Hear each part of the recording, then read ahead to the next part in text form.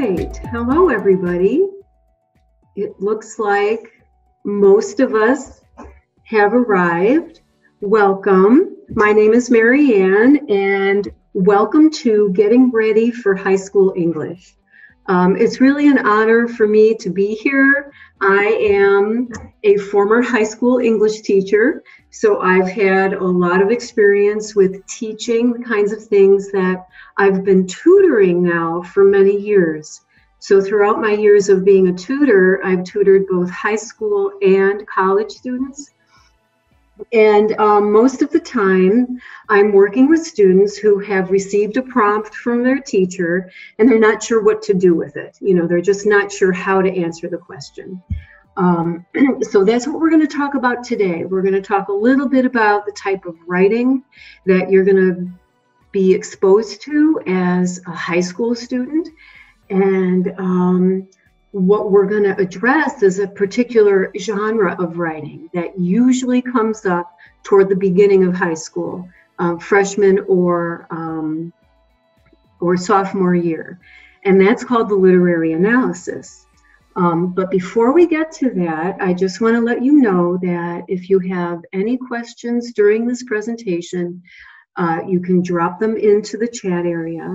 Also, Wyzant is going to email you a copy of this recording, and then also this recording will be a part of their YouTube playlist called, Getting Ready for High School Writing. So you can, or Getting Ready for High School English. So you can always check us out there if there's anything that you want to review. All right, so I'm going to share my screen with you. And I'll come back, and meet you at the end. All right, so today we're going to talk about the literary analysis. And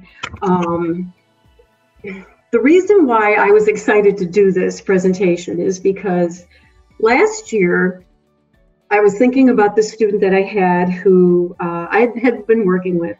And he was really upset because his mom signed him up for AP English, AP Literature for the next year. And he told me, Mary Ann, I hate this. I don't like to analyze literature. It's just not what I can do. It's not my favorite thing. I just hate having to analyze characters. And I just don't like it. And so to help him, I gave him some information about not just how to write a literary analysis. We can quantify this experience. We can organize it. There's just things that you have to do, moves that you have to make to do this task. But if you don't know what those moves are, it can be very scary and a little intimidating.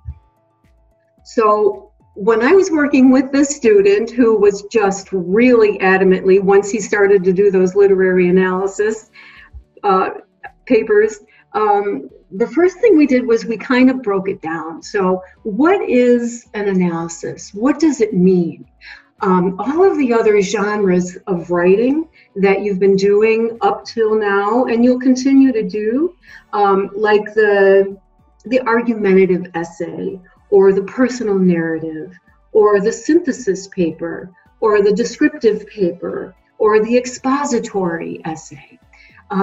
These are all different genres of writing that include collecting evidence and, taking a stance and maybe persuading your reader about something. But it's the analysis part of the literary analysis that seems to scare or even confuse some people. So what does analysis mean? Well, it's not that complicated. It means identifying the subtext. Okay, so the subtext is the stuff that's going on in a novel, in a play, in a short story, that is kind of below the plot. So we have the plot, bubbling up, bubbling along, the characters are doing things. But it's in the subtext where the themes develop the big ideas come in, the meaning, why are these characters doing this, or what does this mean, what are the implications of these things. And so analysis means identifying that subtext, which is the small but important parts of the text, okay? And these small but important parts lead up, when they all connect, to these big ideas.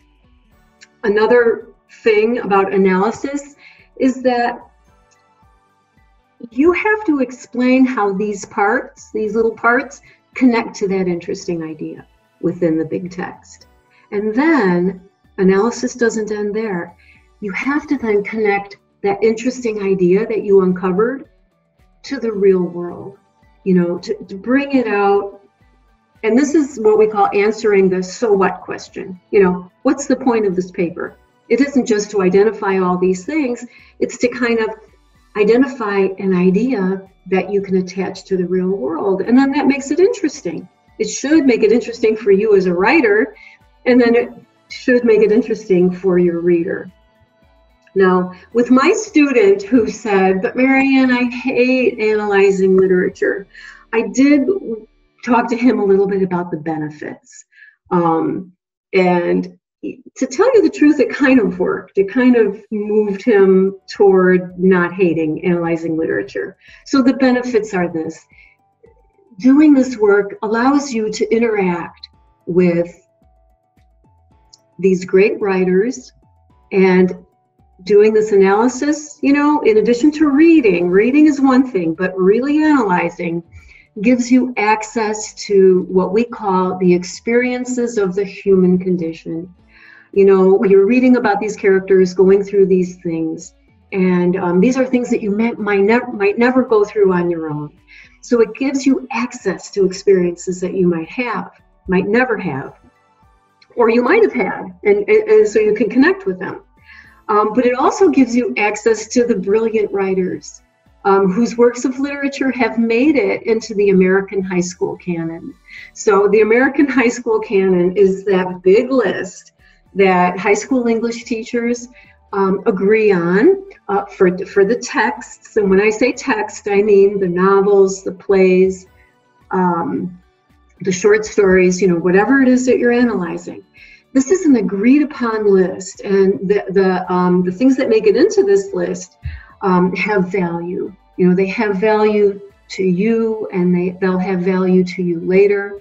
Throughout your life, you'll be hopefully, constantly going back to the things that you've learned while you were reading your English assignments.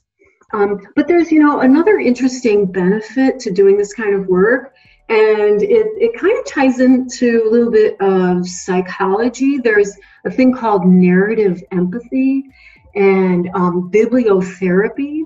And this is where, by reading about a character's problems or plight, it kind of elicits some empathy in you as a reader. Or reading about a character's struggles with a problem that maybe you are also struggling with.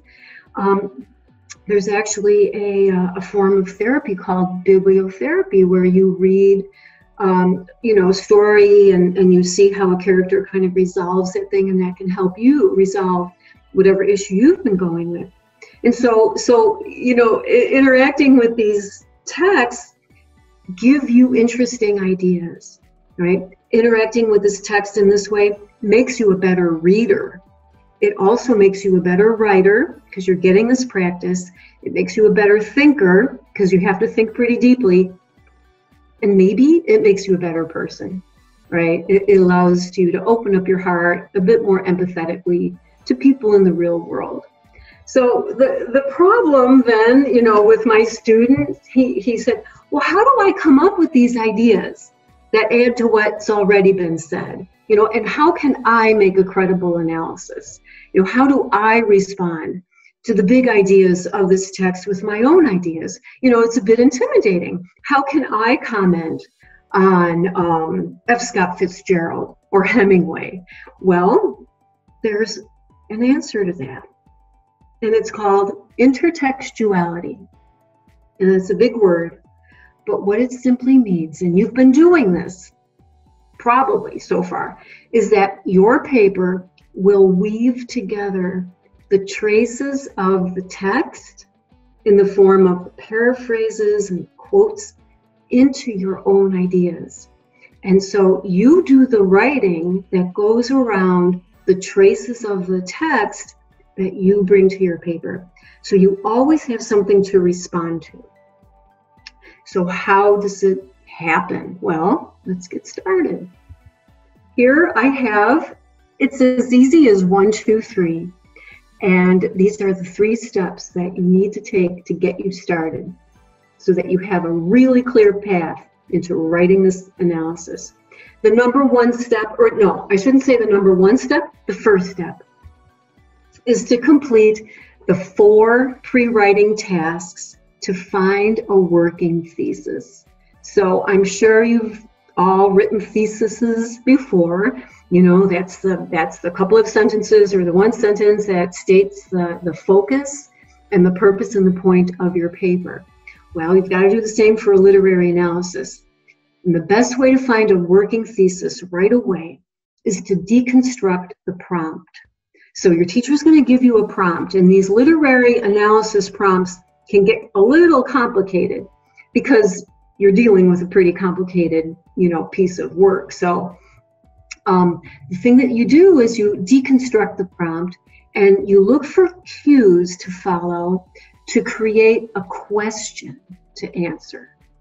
Okay, so this is all about creating a question. The human mind is designed to answer questions. And so if you sit down to try and write a thesis as a statement, you could sit there all day and maybe not find anything. But if you sit down and deconstruct the prompt to write a question to answer in your paper, your brain has something to focus on. So I want to just show you how this might work. So I took the liberty of pulling together some prompts that I've come across, and I wanted you to notice that I underlined certain words. So here's just the example number 1 of a literary analysis prompt, and I'm going to read it out loud. Select a character whose origins are unusual or mysterious. Then write an essay in which you analyze how these origins shape the character and that character's relationships, and how the origins contribute to the meaning of the work as a whole. So I underlined the key words of this prompt.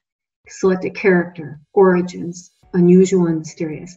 Okay, this is what I would gather together to write a question related to this prompt. Here's another prompt. I just want you to see kind of the variety of prompts that you might find coming your way. So the next example, read the text carefully. Then considering such elements as imagery, symbolism, and tone, write a well-organized essay in which you analyze the relationship between music and the protagonist's complex memories of her family. All right, so look at that. Your teacher's giving you what you should look at and then telling you what to do. So here's just another example of a literary analysis prompt. Consider how the protagonist confronts his uncontrolled emotions and yet attempts to abide by social norms. In a well-developed essay, analyze how the author explores the complex interplay between emotions and social expectations in the text. You may wish to consider such literary techniques as dialogue, narrative pace, and tone. So these are fairly complicated texts, but you shouldn't worry, because by the time you get these prompts, remember that you are going to have had a lot of time reading and discussing the novel. Let's just kind of stick with the text as novel for now. You might have had small group discussions, you might have had projects, you might have had to act out a scene from the novel. So you've had plenty of time to interact with this novel. And by the time that you get this literary analysis, you should feel very comfortable, with what this prompt is saying. Because most teachers, most English teachers, will use this literary analysis as a what we call a summative evaluation. In other words, this is like the final thing that you'll have to do in that unit of that book. And that's why we call it summative, because it's sort of like the sum of everything that you've learned. So let's just kind of go through this step by step. So create questions to answer. So how do you do that? Well, let's take the prompt about music. Write an essay that demonstrates how the music depicted throughout the text shows the protagonist's complex memories of her family. Okay, I turn that into some questions, and this is very easy. You just stick how, why, what, when, where in front of one of the sentences. So you turn a declarative sentence into an interrogative, as a question. So how does music depicted throughout the text show the protagonist's complex memories of her family? It's as simple as that. What kind of music is depicted? So I developed a few more questions to answer. What are these complex memories? Okay, so once you flip the prompt into some questions that your paper will answer, then you move on to step 2. All right, this is where you do the heavy lifting. You've got to read carefully and annotate the text. So now that you have some questions to answer, you look back at that text and you start finding the parts that will answer your question. Be aware of the subtext, remember? That's the themes that the writer's developing.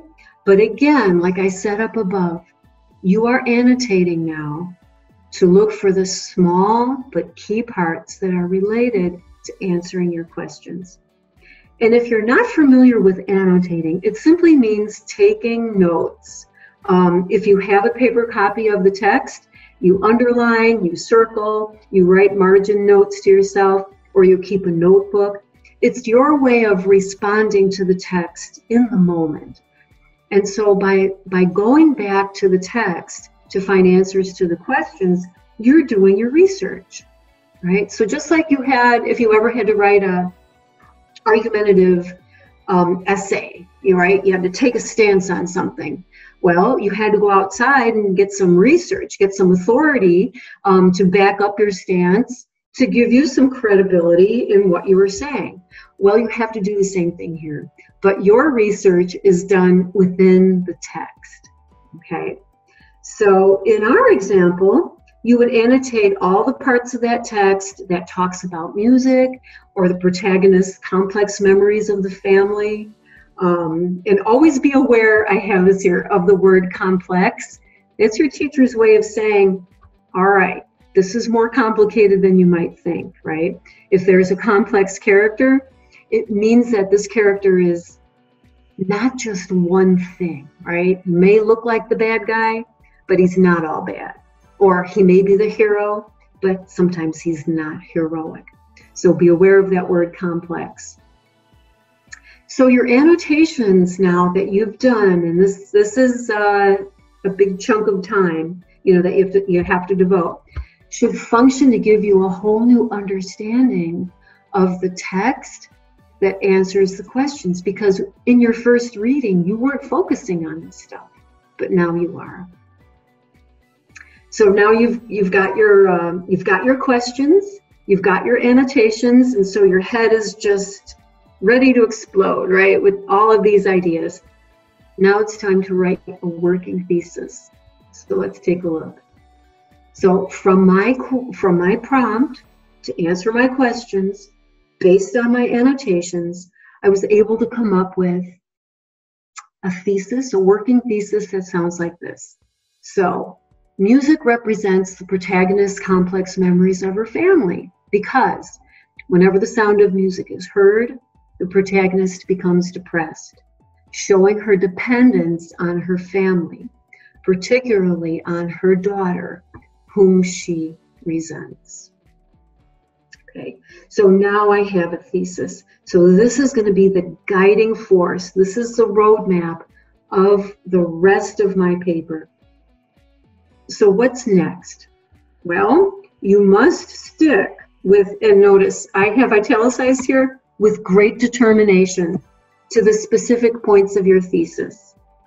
Okay, so your thesis is tightly organized, in control, and your paper has to follow that same tight organization. All right, so now step 3, now that you have your thesis, you have the general idea, and remember, I call this a working thesis. All right, things might change as you investigate deeper into some of these issues that you're looking at, but for now you need a working thesis. So now what do? Well, I have here, revisit step 2 if necessary, right? So if you didn't do enough annotations to get anything for step 3, you've got to go back. But step 3 is called the hamburger outline, all right? And when I first told my student we're going to do a hamburger outline, you know, like, what are you talking about? Well, imagine a hamburger. Well, in my case, a veggie burger, because I'm a vegetarian. But you know, you've got a top bun and you've got a bottom bun, right? And that just kind of holds the good stuff together, right? So the top bun you need and the bottom bun you need so that the good stuff doesn't just spill out. And so the top bun means something, right? The hamburger means something in your outline. The bottom bun means something. So what does that mean? Well, we're going to start with the meat, all right? The hamburger, the veggie patty. That is your quotes. That is your quoted material. The meat of your outline is what you brought down from your annotations, right? And so your job is to grab 4 chunks of quoted text that relate to your thesis, right? That thesis that you created. And then you need 2 quotes for your first body paragraph, and then you need 2 quotes, different quotes for your second body paragraph. All right, so you start with your quotes. That's where you begin. And then you write the top bun. So the top bun is the context that you set up for the quote.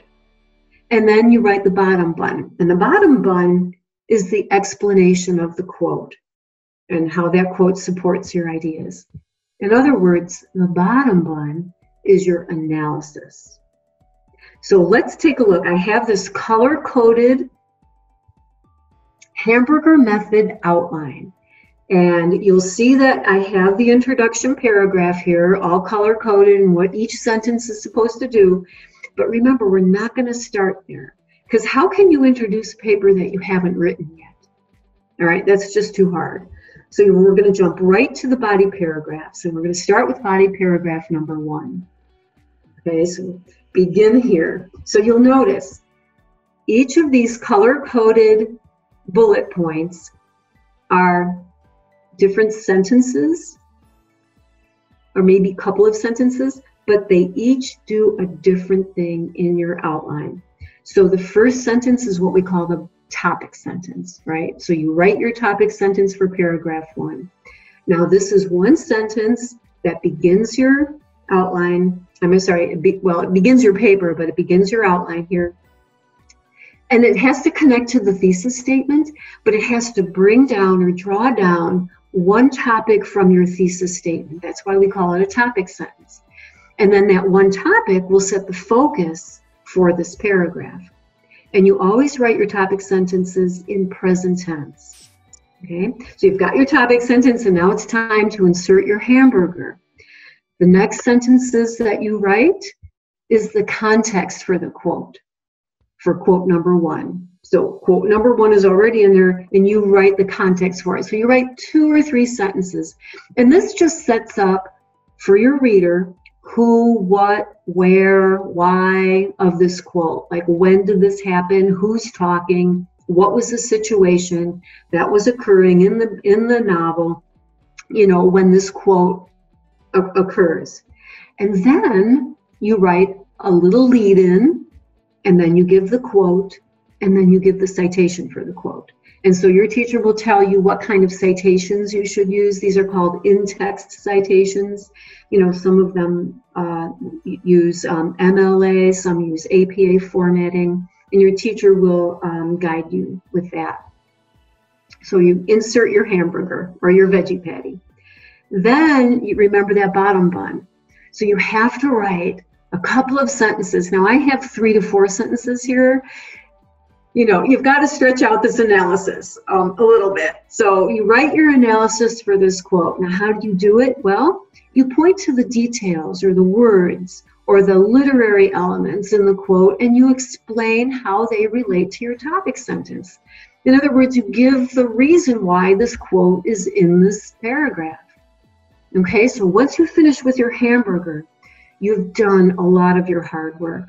The next sentence you write is just a transition sentence. All right, that's your transition to quote number 2. And I say that this transition to the second quote, it can be a whole sentence. It can be just like a dependent clause and then a sentence, or it can be just a simple conjunctive adverb, like in addition to this, this, this, here comes this, this, this. You know, so the in addition to acts as the transition.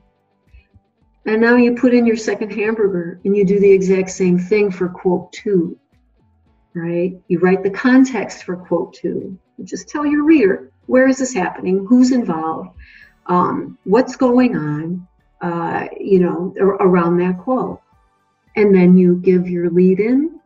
The lead-in is just like who, if it's a quoted that someone says, like some dialogue, you have to tell the character, you know, as Gatsby says, comma, and then you give the quote. So so you give the lead-in and the quote, and here I have a little bit more instruction. The quote should form a complete sentence, so the lead-in and the quote should form a complete sentence, and the quoted material should be no longer than 3 typed lines. You know, you can't just grab a whole chunk of quote and stick it in your paragraph, because that's just too much real estate to take up with somebody else's words. You know, this is supposed to be your words. So you've got to learn, if you feel like you're making the mistake of like putting in like quotes of chunks of quotes that are way too big, learn to paraphrase. You know, learn to put half of that quote into your own words, and then you can just quote the rest of it. So now to finish up body paragraph 1, you write a summary sentence. And this kind of summarizes how your examples connect to your topic sentence. So it's bookended. You have your topic sentence, you have your lead-ins, your hamburgers, and then you have the summary. So body paragraph 2, you do the exact same process, right? You write a new topic sentence for body paragraph 2. So you grab another idea from your thesis and you bring it down. And now that's what this paragraph is going to talk about. You connect the topic sentence to your thesis, and that sets up the focus. And then you introduce quote number 3, and you give the context for it. The who, what, when, where, why, and how. A couple of sentences, 3 sentences.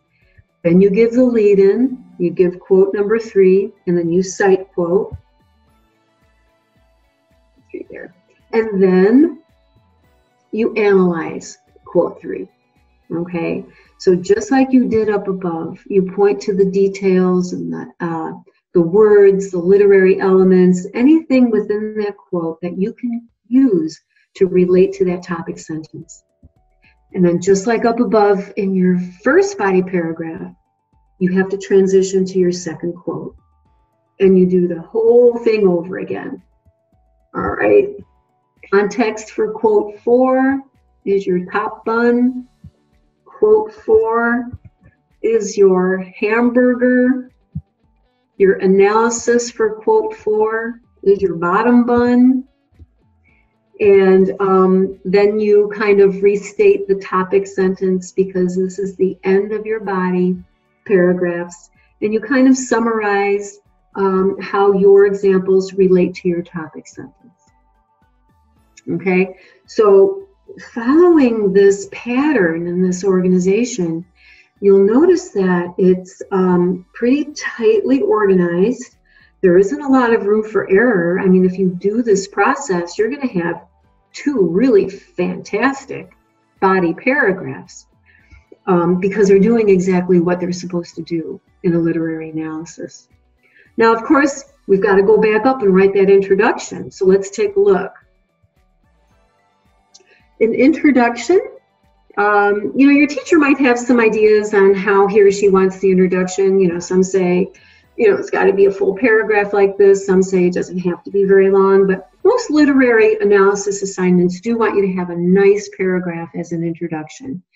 And we can break the introduction down into each sentence and how it functions, just like we did in the body paragraph. So, for example, you can start with a general statement. Okay, this is a statement that hooks the readers. Some teachers will call the first sentence the grabber or the hook, but it should be general. It shouldn't reference the text yet. For example, the student who I was talking about who didn't want to do literary analysis, while we were working on his literary analysis of The Great Gatsby, and he came up with a fantastic general statement. It was a question, and you can put a question in. And it was something like, how can a man gain all the material goods in the world and yet lose his own soul? Right? So that rhetorical question really acts as a hook. So you notice it's not talking about the text yet. It's just a general statement. Then you write a couple of linking sentences, and the linking sentences will explain that general statement in more specific ways, and you start kind of narrowing it down to sort of connect it to your thesis. All right, so you've got your general and then your linking sentences, and then you introduce the author in the text. So this is where you include the author's first and last name and the title of the text. And so this is the first time when you mention the author, the book, or the characters. All right, so it's not the first sentence. It's always kind of tucked in the middle there. And then you give a little bit of a background information about the thesis, whatever your thesis is and whatever it's pointing to. You kind of bring your reader down into that idea of the thesis, and then you give the thesis statement.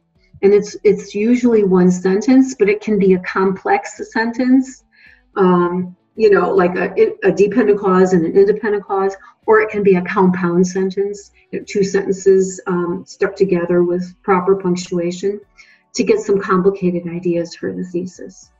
All right, so each sentence of your introduction has a purpose, it has a function. And now let's jump down to the conclusion.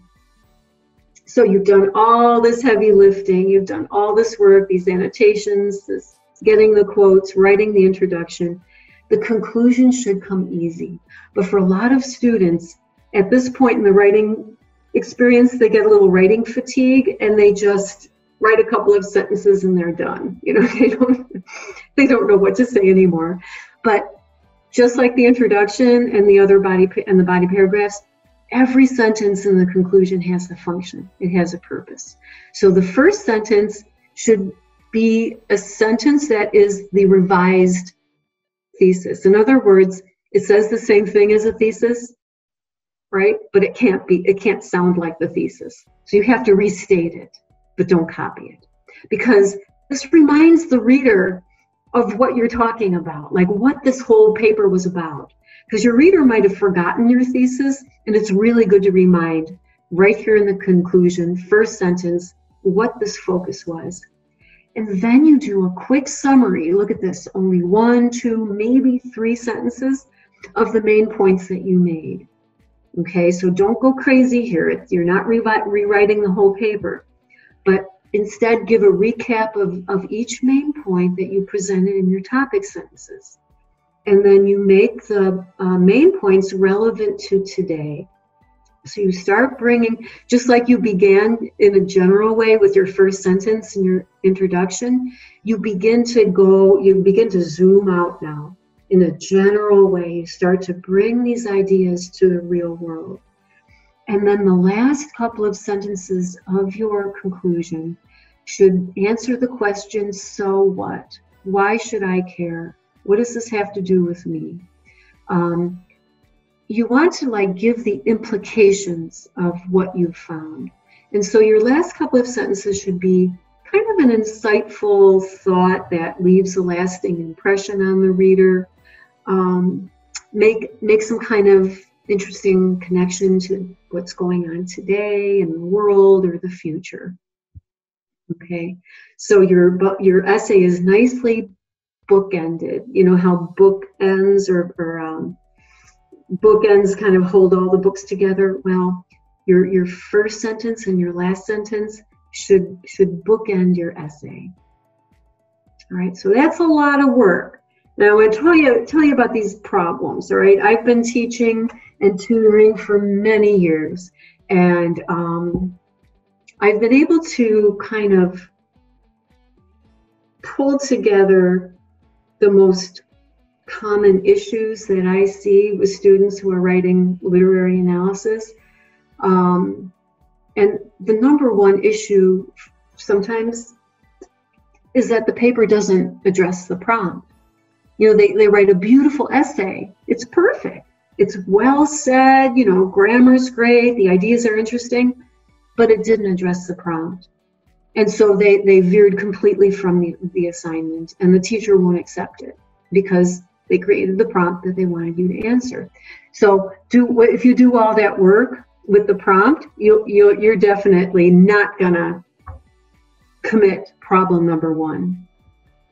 But problem number two is really common, and there's a lot of reasons for it. So the problem that I see is, instead of developing the thesis, you just simply repeat ideas, right? You don't push your analysis of the quotes far enough, and you start repeating yourself. Or this is what students do if they really don't have a grasp of how to do the analysis work. They start paraphrasing or summarizing the plot, because that's easy, right? Just talking about what happened, but they didn't analyze. So they identify features, but they didn't connect them into an analysis.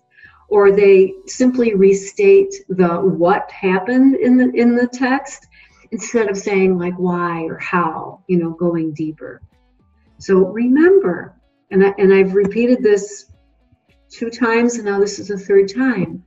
Analysis means the identification of the key parts, the small key parts, and showing the connection of those parts to your thesis.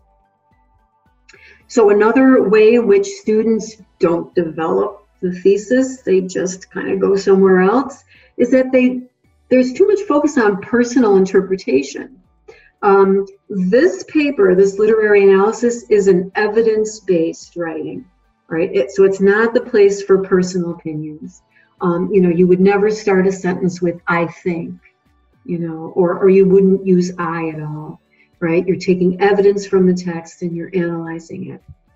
Another issue that I see is that the students will talk about a character, going on and on and on about a character because that's easy.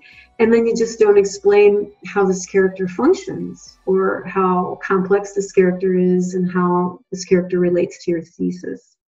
So you got to be careful of that. And then another issue, and this is kind of, you have to go back to square one, when the students don't do a careful selection of the quotes to support the topic sentences. No matter how hard you try, you can't just try to make a quote fit under a topic sentence if it doesn't. Now, if this happens, if you have some really great quotes, but they don't fit with your topic sentence, then rewrite your topic sentence. Make your topic sentence fit the quotes.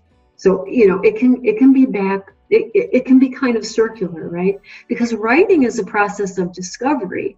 So the more interaction you do with this text and the more writing you do in your hamburger outline, the more is going to be revealed to you about the interesting ideas. So the topic sentence that you started with, or even the thesis statement that you started with, might not be as good as the one that percolates up during the process, right? So don't be afraid to just go back and change that thesis or change that topic sentence if you found some really good stuff that you're a lot more excited about. All right, so to end my part of the presentation, I just want to show you really quickly how you can avoid these problems that I mentioned. All right, number one, your annotations, right? They shouldn't just like be circles and underlines, right? You've got to interact with the text. This intertextuality, you're bringing the author's words into your paper.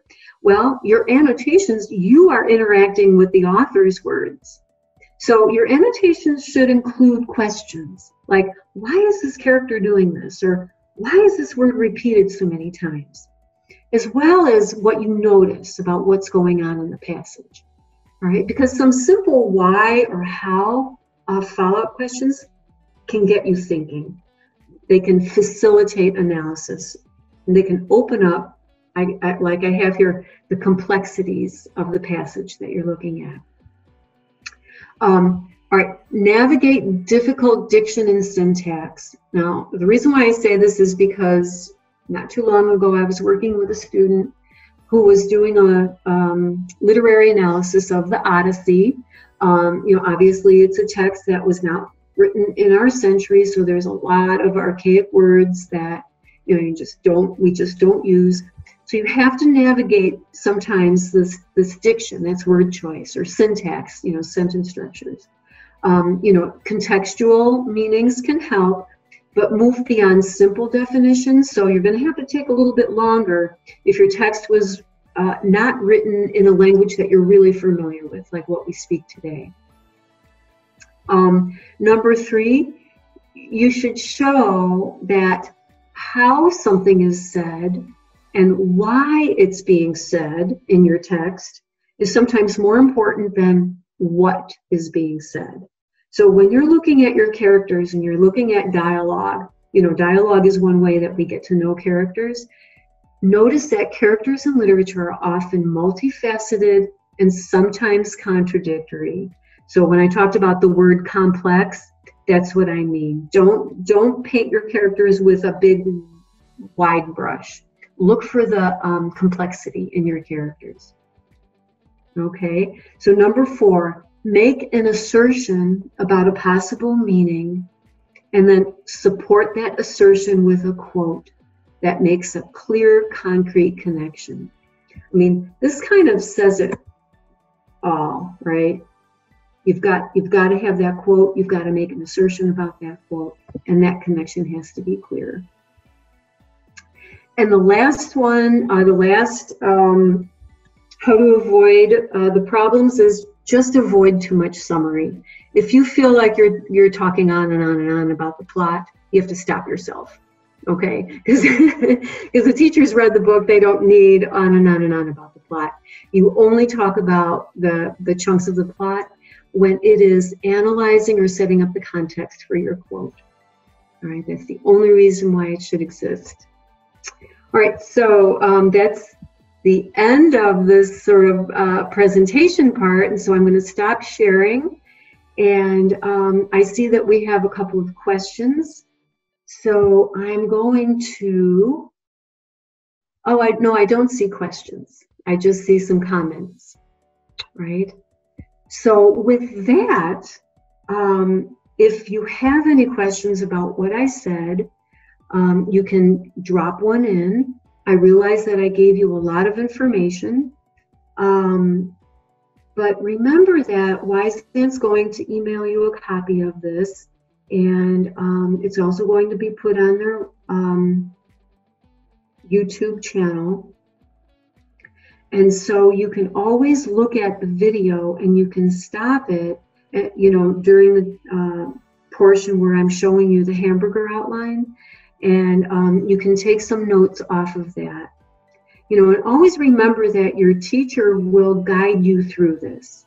So I've given you an overview of what to expect when you get this literary analysis assignment, but your teacher might have different suggestions on how you might want to organize it. Although what I'm giving you is kind of a conglomeration of everything that I've learned, you know, from working with students across the country on this genre of writing. All right. So if there aren't any more questions, I do believe that we can finish up. And I just wanted to let you know that I'm going to be doing another webinar, and this one is on writing the rhetorical analysis. So that's a whole different animal with a whole different look. And so you can look for that from Wyzant. And then later, the first week of September, I'm going to be doing a webinar on the top 10 writing mistakes of all time that students make and how to avoid them. And so this is more of a kind of grammar, writing, and rhetoric webinar. All right, everybody, you take care, and good luck with the start of school. I know that we are all probably starting school online, you know, virtually, but you're still going to be getting these writing assignments. So do your best and stay organized. Bye-bye.